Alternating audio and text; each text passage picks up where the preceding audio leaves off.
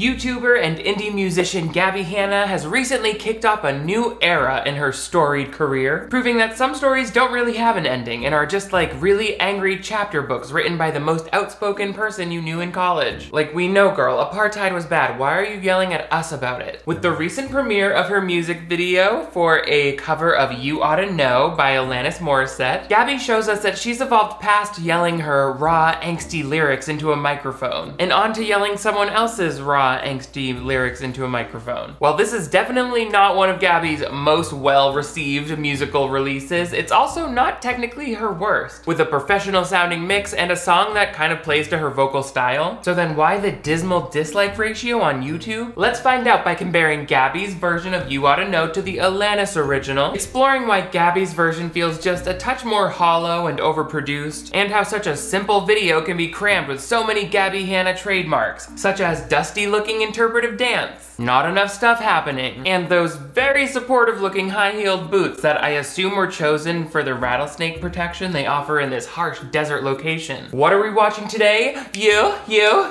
oughta know, with a Gabbie Hanna installment of Clip Breakdown.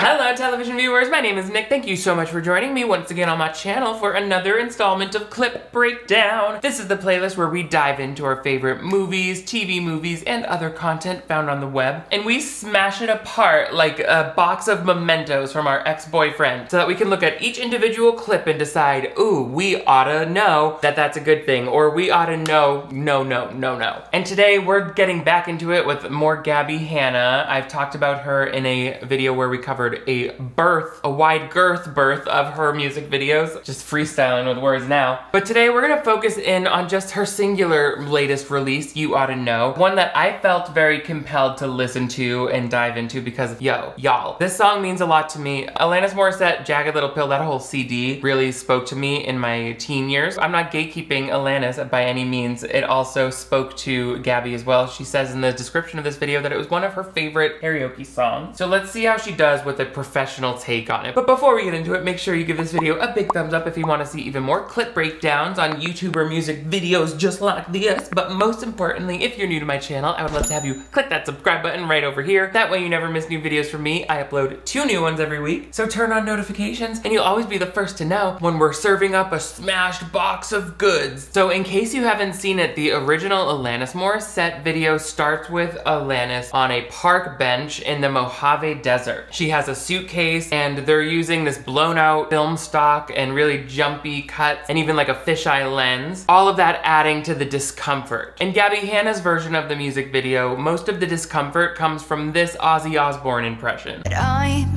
happy for you. That's me intimidating whoever picks up the last bag of cookie dough bites at the grocery store. You better treasure what you've got before it gets snatched out of your hands in the parking lot a few minutes from now. I'm happy. I feel like I'm being approached by the witch from Into the Woods. Like I said, I do feel that this song, You Oughta Know, is a good cover song and it lends itself to other people's voices very easily. But one of the most memorable parts about the original is that Alanis Morissette's vocals feel so raw and it's very unique to like kind of her style of singing. So it doesn't sound good when someone's like trying to copy or do an Alanis Morissette impression, but it also doesn't sound good when someone like sings it too clean, you know? Let's see how Gabbie does in between those two things. Does she speak eloquently? Gabbie threw that hand up and said, oh, I forgot to make the sock puppet I was gonna perform this song with. Ugh, that was kind of gonna be the whole thing. I almost feel like Gabbie kind of wanted to let herself off the hook with this song because it's a cover. She didn't think she needed to do anything for the video, much more than just performing it in this, you know, sandbox. I would argue that since it's a cover and she's claiming to do this in her own style and make it more of a rock song, there's even more opportunity for you to put visuals in it that distinguish this version from Alanis's. Because in Alanis's version right now, in the second verse of the song, she's walking through the desert. It looks so hot and uncomfortable. Like you see the heat waves, like it's a very visceral video. That's what I love about it. It's simple, much like this Gabbie version, but it still has a story to it. In this middle part, she like takes out of her suitcase like a white tank top and a coat and like changes into white clothes. And it feels very much like she's like becoming a blank slate maybe, or starting fresh, or becoming, you know, because the first outfit Alanis was wearing was sort of like a black dress like she would have worn in her earlier pop career. career, because Jagged Little Pill, the album, was all about her changing her image. So I kind of assumed when Gabbie was doing You Oughta Know that this was gonna be like the start of her changing her new image, not kind of more of the same. Because Alanis, she's like changing out of her old pop image in the desert. It seems like it's a big, long journey. And then she starts fresh. She gets this blank slate canvas type of moment. Here's what we have going on in Gabbie's version.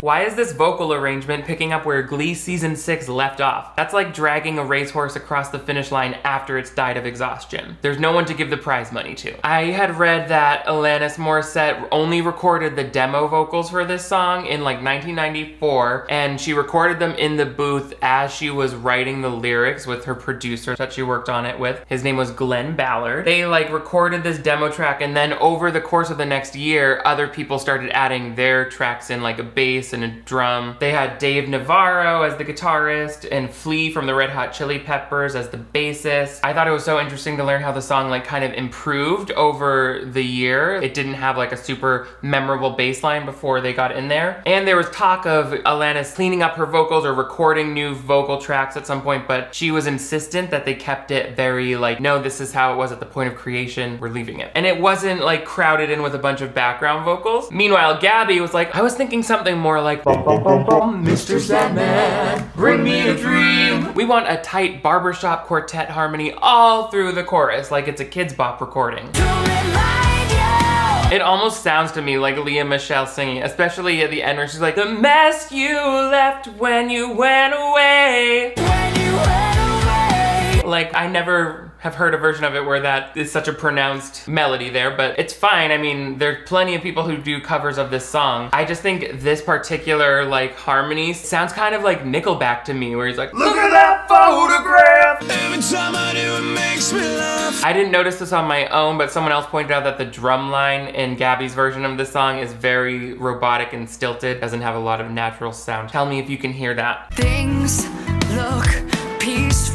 Okay, fingerography. Now suddenly I'm not bored. That's the move people used to do to you if you said you had vision problems. How many fingers am I holding up? To which I say, we're way past fingers, Jessica. I can take the whole fist. Nope, sorry, got my wires crossed there. This is something that I've noticed in a lot of Gabbie Hanna's videos, is that she overestimates her ability to just kind of fill the scene with stage presidents, the 50 presidents on stage. How many presidents have there been? I don't count Donald Trump. Things look peaceful. So she's like doing a lot of stuff that you're like, are you in middle school drama class getting warmed up for the play? Because it's like, well, this is all very fun ways to get connected with your body, but like when you put it in a video, does it mean anything, or are you just around? Curious. And again, it's a simple concept. She's just in the desert, but I don't feel like she's put any thought into the costume or like how she's designing all of this. She shot 2 takes, one in the daylight and one at magic hour where the sun is setting. But like, there's nothing else. You could even use stock footage to liven this up and give me like visuals that show me what this song means to you, but I'm just not getting it. So that's a little disappointing. I do love that there are several points during the video where she does these little scampers where it's like, doo-doo-doo-doo, and she's running along. March along, little drummer boy. We love to see it. She's like, I didn't get these boots to not pound them into this dust like it's the surface of the moon. That's one small step for mankind, one giant leap for these boots crushing the desert dirt. See, now we go into like the magic hour moment where it's nighttime, and I'm just like, right, like I get it. The sun sets, but what's the story? What does this song mean to you? And like I said, I just think she's letting herself off the hook by saying like, well, I'm not doing a video for like a story. It's just a simple performance of it, and it's like, all right. I mean, for my money, I'm not gonna put out something that is just a simple performance. You got this whole crew together. You got these 5 guys behind you pretending to play instruments. Like, you paid for all of this. I would think you would want to take the time. Like, no one knows who you are, so you better be like artistically branding yourself with every little thing you put out. But that's just how I feel. But also, I mean, we could be telling more story with these guys behind her. It kind of just feels like she's like, these are my cool guy friends. We're all best friends, even though they're just like, guys and girls can be friends. Like, isn't this a feminist song? Why don't you have female musicians? But anyway, again, that could be not her interpretation of the song. I'm not telling her how to feel about it. Let's just see what else happens.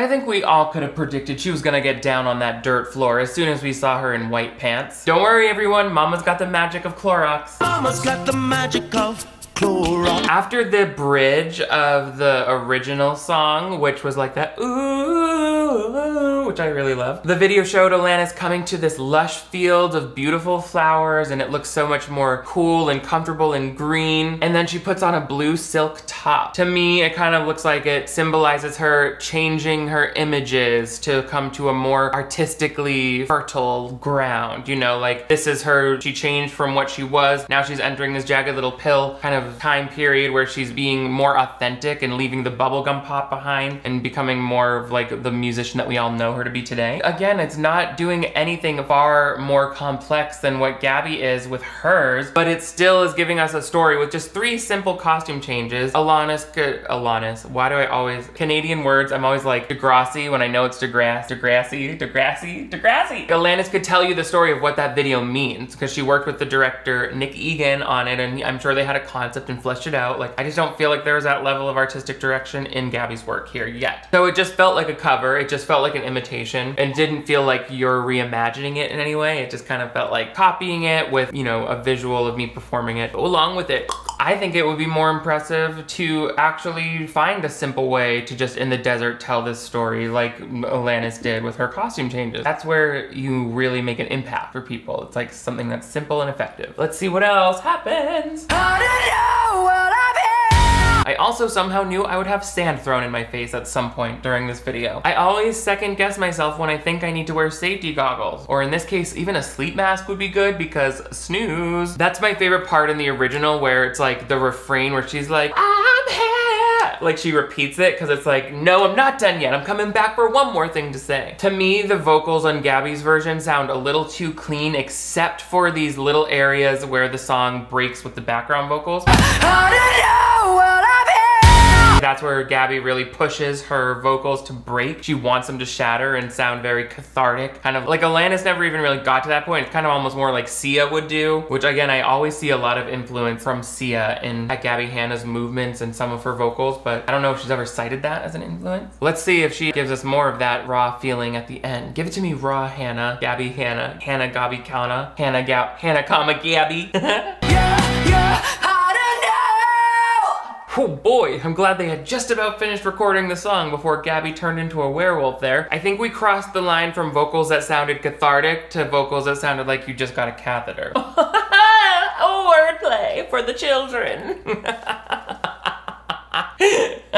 I had food poisoning yesterday when I meant to shoot this video, so my body bounced back today and I'm like, oh, mirth and be merry, joyous and gay. I'm like the ghost of Christmas present. Anyway, what do you guys think of this Gabbie Hanna You Oughta Know cover? To me, it's like, I don't think there's a big issue with doing a cover song. I just don't really understand why it was marketed in her social media as like a release of a song, when it's kind of just like, oh, I did this like in the studio with my friends to like get warmed up for the sound that I'm doing next. Like that would be kind of cool, but if you put this out as though it's supposed to be like an actual statement about your new sound, it feels cheap because she's put out so much original music already that honestly would be more interesting to review because it's not just kind of a copy or following the blueprint of a really well-known and heavily covered song. But hey, whatever, it's not my life, it's hers, and I'm just here to comment on it. What do you guys think? Let me know in the comments below. I would love to get your opinions. Also, let me know what else I should cover for music videos from YouTubers in the comments below. Make sure you give this video a big thumbs up if you want to see more clip breakdowns like this, but most importantly, if you're new to my channel, I would love to have you click that subscribe button right down here. That way you never miss new videos from me. I upload 2 new ones every week, so turn on notifications and you'll always know when I'm here to remind you